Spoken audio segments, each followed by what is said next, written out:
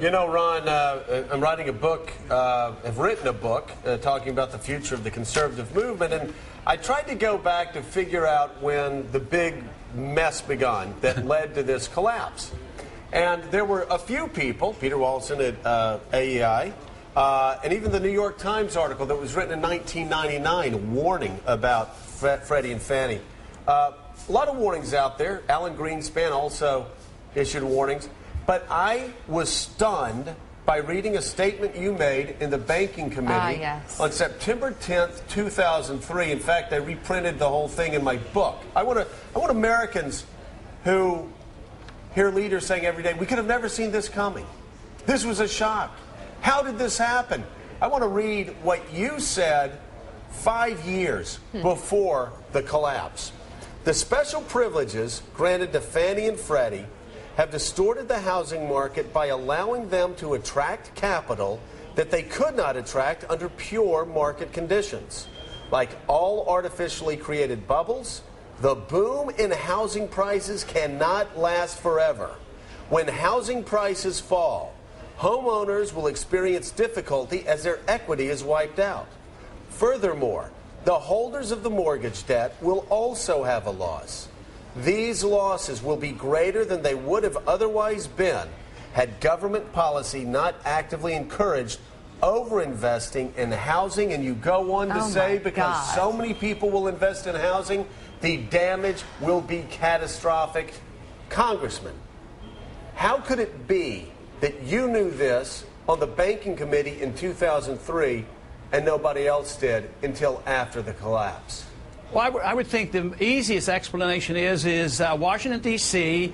is permeated by Keynesian economic thinking. Very few even know the name Austrian economics and understand the business cycle. I was concerned about the building of the bubble since 1971 when gold was delinked from the dollar. So since that time, the bubble has been gradually being inflated, but it got out of hand in the 1990s as well as after 2000. Bernanke taking interest rates down to 1%. To me, the biggest surprise was, although I was very concerned in 2003, I was concerned before that, I'm surprised it lasted to 2007. That's when the bubble really burst. But it was amazing how long it lasts. And to me, the more amazing thing right now is not only has the financial system collapsed, which is very, very bad and very dangerous, I believe that what we're moving toward now is the collapse of the dollar. And the collapse of a dollar, because it's the international reserve currency, I think is going to be much worse than what we have already witnessed. Can you all believe his prediction in 2003? Prophetic. Absolutely prophetic. Talking to everybody on the Banking Committee, telling them, hey, we're in trouble.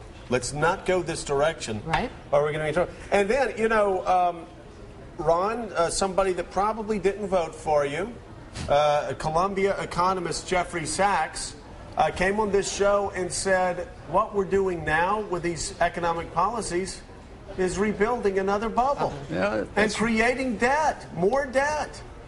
Well, they're trying, but they're going to have a difficult time reinflating the bubble. To me, what is disturbing is those individuals who did not predict what was to come are now predicting that the downturn has ended. It's over. At the end of the year, we're going to have growth. They're still listening to the Bernankes of the world.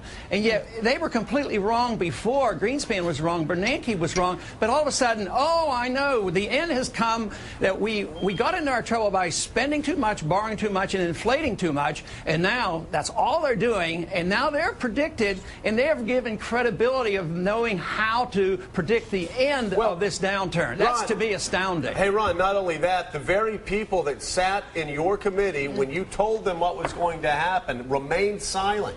And in fact, some accusing you and other Republicans that were critical of Fannie and Freddie of being racists who hated poor people. Those very people that missed all the warning signs were then put in charge of the trillion-dollar rescue. But Joe, you got to give them a little bit of credibility here on this argument, because, you know, I was still on the fringe back in 2003. Nobody cared what I was saying. Now at least I have 100 or 200 people who care, so I'm getting a little bit more attention.